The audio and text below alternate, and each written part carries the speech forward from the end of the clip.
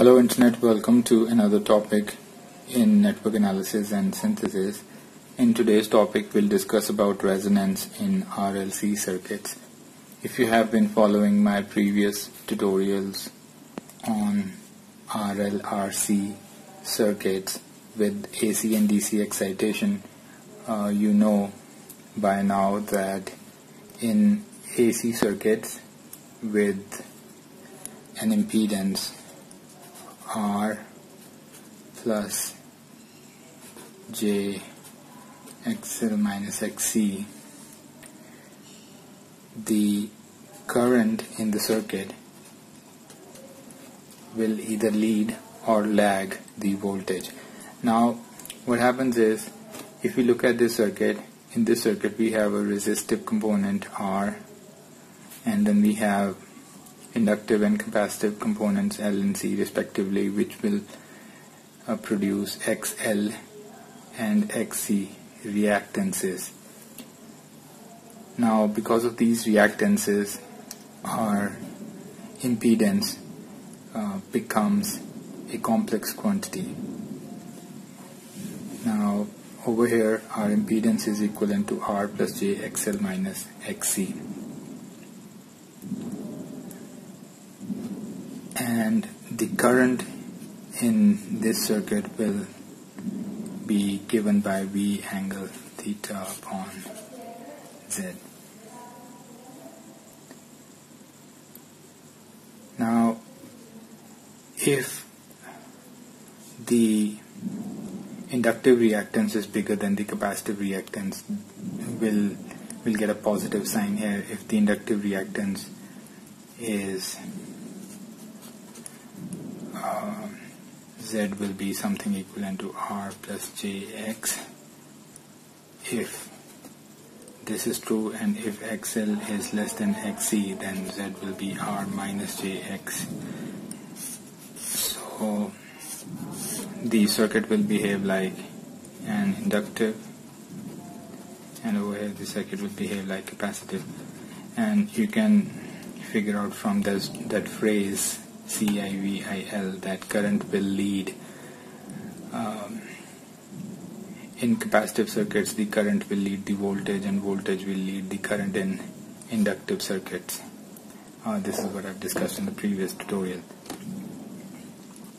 But what happens when XL becomes equivalent to XC? This is case number 1.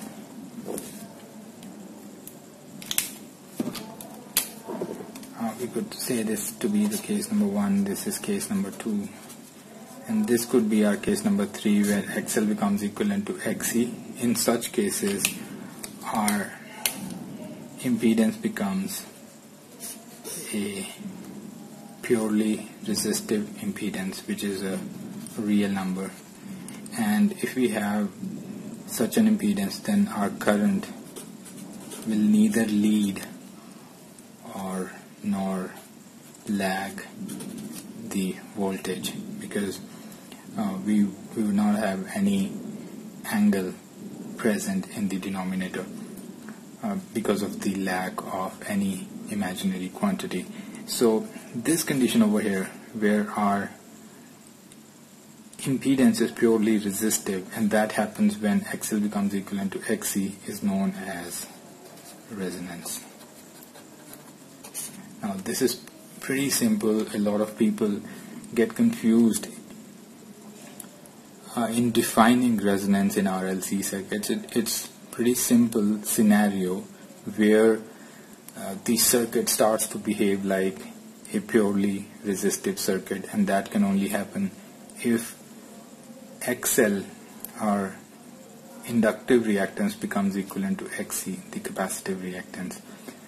And when case 3 happens,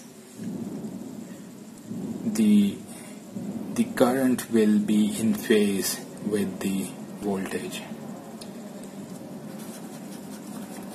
Current is in phase with voltage.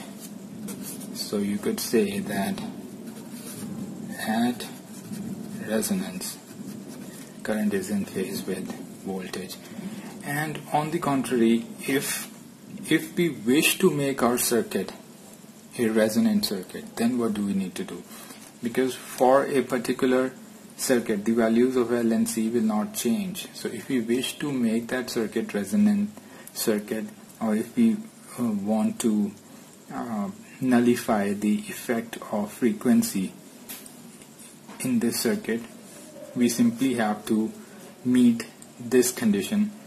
So for resonance, you could say for resonance, or to make a circuit purely resistive, we simply need to make XL is equal to XC, and that can happen only when or 2 pi FL is equivalent to 1 upon 2 pi FC, and our frequency becomes equivalent to, so a little bit of rearrangement will make 2 pi square LC, or our F becomes equivalent to 1 upon 2 pi under root LC. So this will be the frequency. If we keep the frequency of the circuit to be equivalent to this proposition, then the circuit would start to behave like a purely resistive circuit, and that circuit would be known as a resonant circuit, and it will be labeled as a resonant RLC circuit.